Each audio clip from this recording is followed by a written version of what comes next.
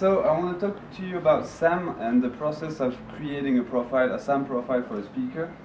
So just some words of context. You know that our first product was the what is called now Expert amplifier, the first Devialet product, and it's an all-in-one amplifier. So it gathers amplifier, preamplifier, DAC, streamer. So it's an all-in-one product. We're able to configure the Expert product, the Expert amplifier, to control perfectly the speaker that is plugged to it. So what we do is actually taking measurements of each speaker on the market, at least the most common ones, and with those measurements we're able to create what we call a SAM profile.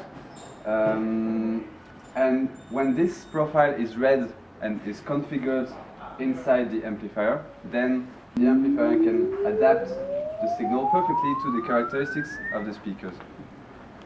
SAM means speaker active matching, and it's actually an algorithm working in digital domain that is running simulations in real time when music is playing. It's computing the way the speaker will react to the music, and more precisely, the way the membrane will move. And as we know exactly how the speaker will react, how the membranes will move, then we can adapt perfectly the signal inside the product even before the amplification stage.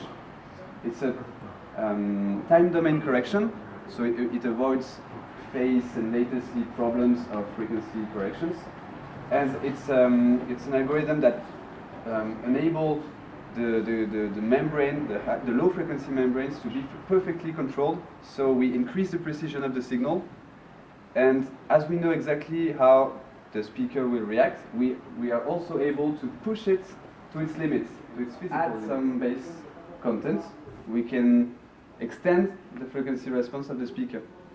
So it's not that we change the sound of the speaker, we don't want to change the sound of the speaker. Each speaker has its own signature coming from the manufacturer. We don't want to change that. We want to reveal the full bass potential of a speaker. And with SAM, we're able to do it. One point here that is really interesting is that we don't use any microphone. So we can do the profile wherever we want. We don't need a special room, treated room. So we can do it wherever we want. And the second point, really interesting point, is that with this setup, we can create a profile for a speaker, a particular speaker, this one.